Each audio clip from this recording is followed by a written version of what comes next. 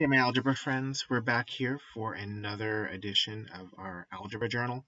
This time we're looking at section, no, that way. This time we're looking at section 8.4, so we're going to get going. We're looking at equations of parabolas that are in what we call vertex form. So you know what a vertex is. So when I say vertex form, that means that this form better have something to do with a vertex, so you're getting ripped off, right? Here it comes.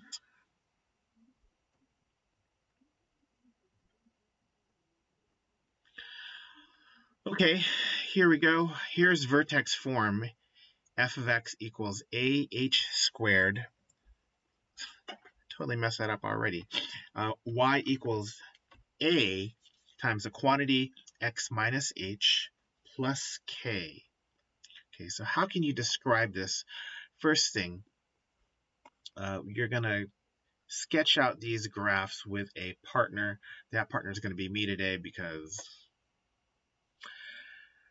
f of x equals x squared, g of x equals quantity x minus 2 squared.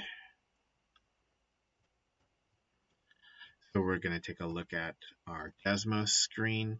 Here we go. I'm going to take this graph and I'm going to move it, pull it down so that you can see very more distinctly that red curve, which is our parent function, y equals x squared, and the blue function look exactly the same, only the blue function has been shifted over. I don't even know if that's the correct direction. No, this direction. It's been shifted over 2 units. You can see that most especially at the vertex. Here the vertex is at 0. Here the vertex is at 2. Then you're going to look at the equations and you're going to say, hey, where did that 2 come from? And there it is. Minus 2 squared. So be careful. It didn't move over to minus 2. It actually moved over to positive 2. So this minus is actually telling you the opposite of where it should go. So it should go to not negative 2, but to positive 2. So let's write that in our journal now. Let's graph them really quickly. Okay. Red curve is y equals x squared. I'm going to go ahead and put our 3 points, our 2 lattice points, and our vertex. I'm just going to draw a parabola. It's a pretty lazy looking parabola. It's not even symmetric the way it's supposed to be symmetric, but that's okay. That's not the lesson here. The next one is with the vertex moved over 2. So moved over 2, which means that the 2 lattice points also move over 2 units, and I guess I can be a little bit more careful on this one. Felt guilty about giving you that really bad graph just now. So here's our 2 graphs. Notice how it is what we would say in math land. It's been horizontally translated 2 units to the left. Right. Sorry, 2 units to the right. Letter B. F of x equals 2x squared, g of x equals 2 times the quantity x minus 2. So you're going to take a look at that equation really carefully and see, well, the 2 is no longer the coefficient of x. The 2 is the coefficient of the parenthesis. So that's a little different, right? Visually, the 2 is not directly multiplying the x. So that's what I want to cue you in. So how much is this going to move over to the left? How much is it going to move over to the right? I don't know. Let's hit our Desmos and find out. Okay, well, it still moved 2 units to the right, didn't it? Still 2 units, even if the 2 is no longer directly touching the x. So this says to me that it's important that in order to find that horizontal translation, you're going to have to find, you're going to factor this so that you get x minus a number. There's no coefficient of x anymore. That coefficient, that a, goes in front of the parenthesis. Is this the front? Yeah, in front of the parenthesis, not in front of the x. So the coefficient a is in front of the parenthesis, not in front of the x. Back to our notes here. Let's go ahead and draw these two. That's the least we should do. The first one, let's draw that at our vertex was at 0, 0. This time our lattice points are at 2. So maybe I should be a little nice about this one also.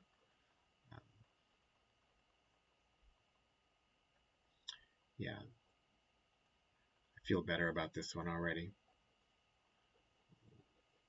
Okay, there we go. Here's our red parabola, our blue parabola.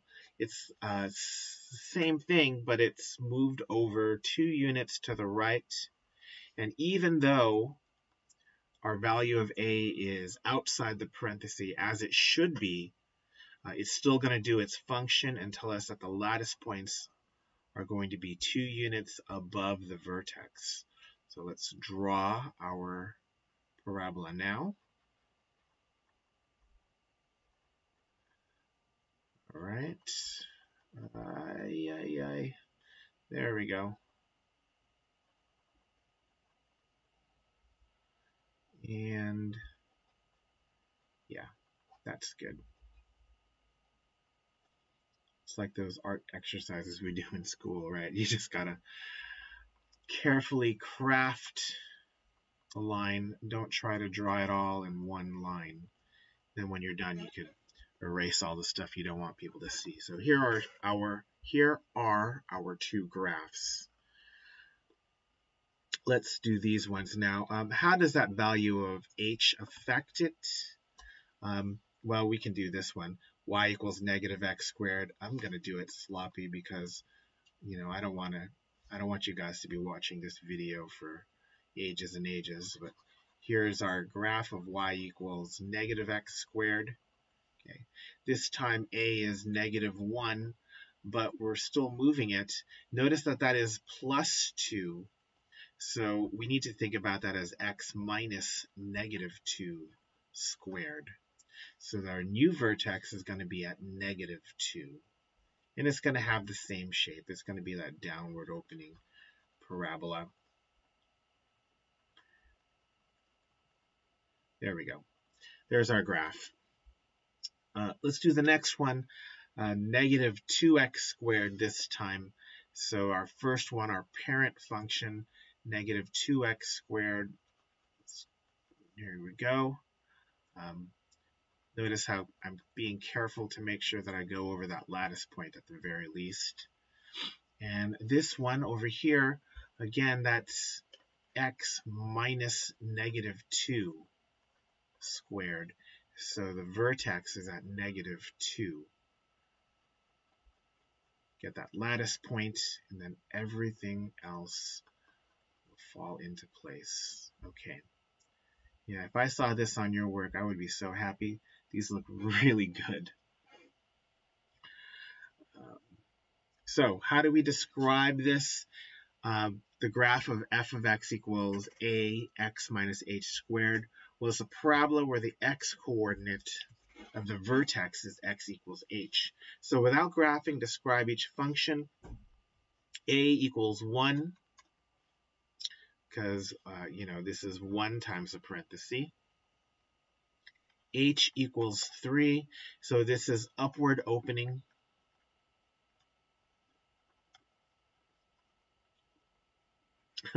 That looks horrible. Upward opening.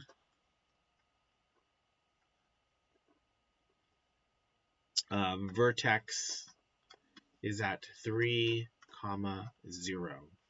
This one is upward opening as well because A equals 1. H this, why did I draw B? H this time is negative 3. So this is also upward opening.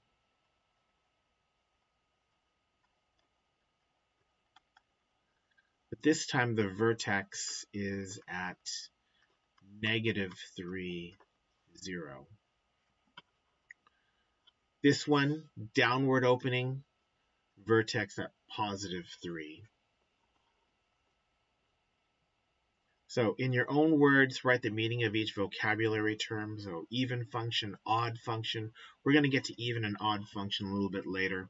The one I want us to look at is vertex form. So the vertex form is the form of the function where the vertex is easily seen. In the case of a parabola, the vertex function is y equals ax minus h squared plus k. So if you want to talk about where the important stuff in this lesson is, this is the important stuff. Y equals a x minus h plus k. Sorry, x minus h squared. Here's odd and even function for you. Even function if the function is symmetric about the y-axis. So if you put a mirror on at x equals 0, the left and the right side look exactly the same. Now the odd function is a little bit different. It's an odd function if it's symmetric about the origin. And that just means that if you rotate it, the graph around, and you use the axis of the 0, 0 as the axis of rotation. So if you spin it around, the function is going to look the same. So that's a little harder to see. Definitely a higher math concept, and we're just introducing you to it now because it'll come up again later in subsequent math classes, but this is just an introduction. Here's what we were talking about, H, how it moves the graph left and right. I love this graph that they've given us here because it makes me dizzy when I look at it. I feel like I have double vision or triple vision, whatever it is. So yeah, it's a lot of fun for me. Here is that same equation that I wrote for you earlier. This is vertex form. So when you see something that looks like this, you know that the vertex is at H, comma, K. No, that doesn't stand for Hong Kong or Hello Kitty. That stands for the vertex. I wish it was Hello Kitty or Hong Kong. That's more exciting for me. Notice that in vertex form, that constant term is no longer going to be the same as the y-intercept. So be careful about that. But A still tells us where the lattice points are. Let me write in that first point I made. So there you go. K is not the y-intercept. K is where the vertex is, the y-coordinate of the vertex. A still tells us about where the lattice points are. These ones over here, you can go ahead and graph them and tell me if they're odd, even, or neither. Actually, we should graph them and take a look at them. So let's graph them on Desmos, make our life a little bit easier. Looking at them on Desmos, this is what they look like. Here's our first one, y equals 5x. And if you spun this around, you put a pin there at 0, 0, and you spun it around 180 degrees, would it look exactly the same? And I think the answer is yes. Quadrant 1 and quadrant 3 look the same. So we would have to say this is an odd function. Okay. If you put a mirror here, does the left side and the right side look the same? No, they don't. If it did look the same, we would probably see a V. We'll get a better example of that when we look at number 2. Here's number 2. Y equals -4x squared. Now, if I made this point, if I put a pin there and I spun it around 180 degrees, would it look exactly the same? I don't think it would. I mean, if you looked at this upside down, It doesn't look the same. Actually, maybe I should have said that. If you look at this upside down, does it look exactly the same? And it wouldn't. It wouldn't look at the same. So this is not an odd function. But if you look at the left side and the right side, do the left side and the right side look like mirror reflections? And yeah, they do. This part over here looks exactly like this part over here. So we're talking about an even function for number 2. And I went ahead and I went to number 4. If you take a look at number 4, if you spun this around, would it look the same? No, it wouldn't. No. If you put a mirror at the y-axis, would the left side and the right side look exactly the same? No, they wouldn't look exactly the same. So this is neither. Let's get back over to the journal, and we can see that this one was odd, this one was even, this one was neither. I'm going to let you guys do number 3 on your own. All right, and this is the part that I was made for. How about the axis of symmetry and the graph of the function? So the axis of symmetry here is going to be the x-coordinate of the vertex. So the axis of symmetry is x equals 2. It's going to happen when x equals h. That's the axis of symmetry. Find the vertex. Okay, if I substituted a 2 into this function, what is f of 2? That's equal to 5 times 2 minus 2 quantity squared. That's equal to 0. So the vertex is 2, 0. How about here at number 4, at number number 6? Number 6, this is, if I think about that as x minus h, that would mean h equals negative 8. So the axis of symmetry is x equals negative 8. And if you substitute a negative 8 into this, you're going to see you get negative 4 times negative 8 plus 8 quantity squared. Negative 8 plus 8 is 0. So we have negative 4 times 0 again, and that is equal to 0, meaning our vertex is a vertex that's negative 8 and 0. Sweet. We can do these same ones. Let's go on to number 8. I'll let you do number 7 on your own. You got a, if we just put a x minus h squared plus k. Yeah, I did memorize it because it's super important. If we put those on top of each other, we can just read off what all the numbers are. They are in the same form, so a is equal to that negative sign, which would be negative 1. H would be equal to, well, that's a plus sign, that's a negative sign, so h is going to be negative 1. K is going to be, that's a negative sign, that's a plus sign, so k is going to be equal to negative 5. So what is my axis of symmetry? Axis of symmetry is x equals negative 1.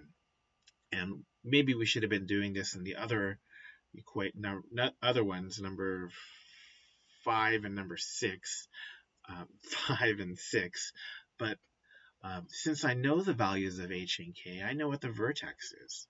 The vertex is negative 1, negative 5. So vertex form, you can see the vertex coordinates really easily. So we'll do a similar thing over here. I'll write a x minus h squared plus k, and I'll note that a equals 3, h equals negative 2, k equals 0. Remember, there's a plus 0 right there. Let me move this over.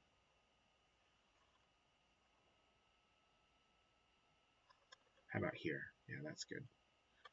So k is 0, so that's everything we need to graph this function. We know where the vertex is. It's 3, no, it's negative 2, 0, which is right here. We know what the next lattice points are. They are 3 places up from the vertex. So if I go over 1, and I'll have to go up 3. And if I go over 1, I'll have to go up 3. Maybe it's good for us to remember that the axis of symmetry is still right along the same line that contains the vertex. And we'll just draw our parabola now. Look at that. That was super easy. Wasn't that easy?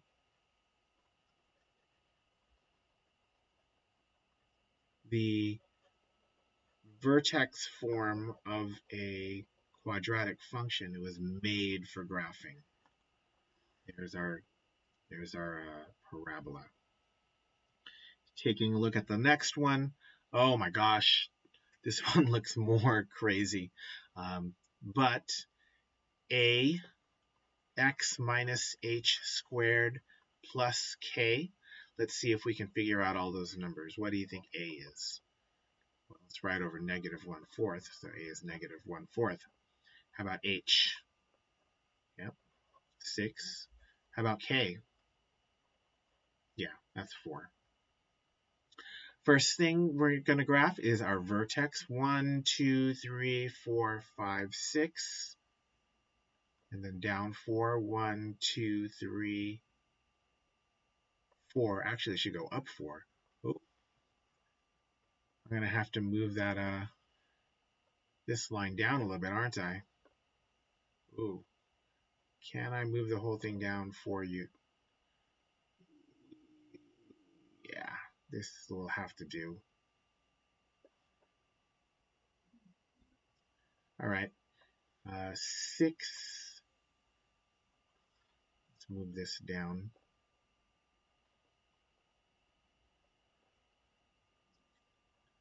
This doesn't want to move.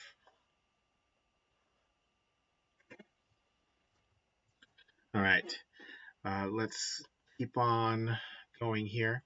And then we're going to go up 4. 1, 2, 3, 4. 4 is right there. That puts my vertex right about here.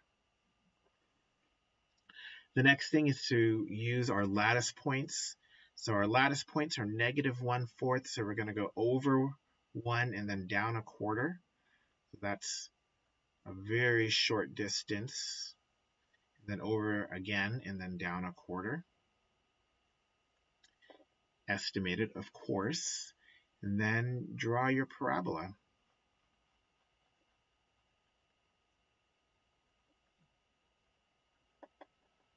Okay. All right, and maybe give us an axis of symmetry. Those are nice. There we go. So there's our 2 graphs. Isn't that lovely?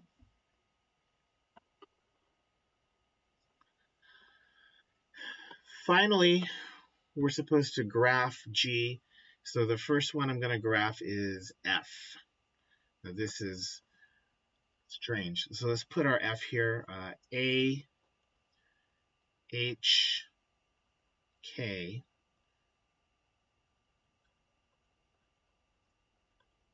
So I think my A equals 3. My H equals, careful, negative 1.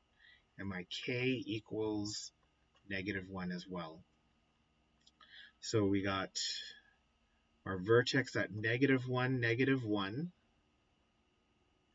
We also have our axis of symmetry at negative 1.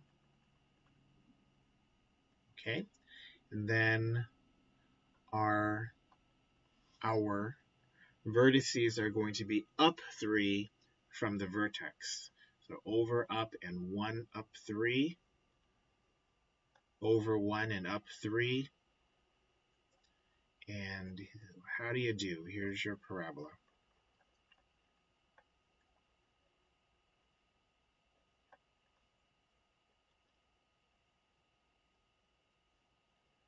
All right.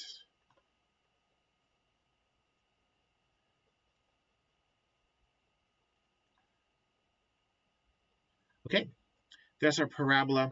Now the next one says g is equal to f of x plus 2. So this is kind of like h and k. That means that we're going to take the parabola and we're going to move it to the, if it's plus 2, we're going to move it to the left 2 units. So everything we have here, move to the left 2 units. So we're going to take everything we got there and we're going to move it over to the left. So over 2 units to the left, okay.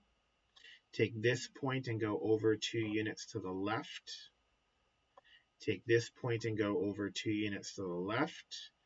And of course the axis of symmetry is going to move. I was going to not draw it, but it's probably setting a bad example for y'all. Here's my axis of symmetry. And then now I'm just going to graph that. Now in my opinion, that was just kind of thrown at you, how to do this.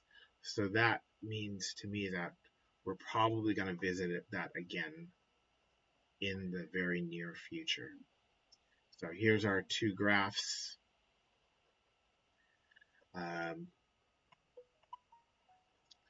And I think they look great. So there it is, everyone. That's 26 minutes worth of algebra today. Go ahead and do your assignment, and hopefully this helped you out a lot. I hope so. These helped me out a lot, or they would have helped me out a lot if I was in algebra now. So I'll see you next time. Have a good day.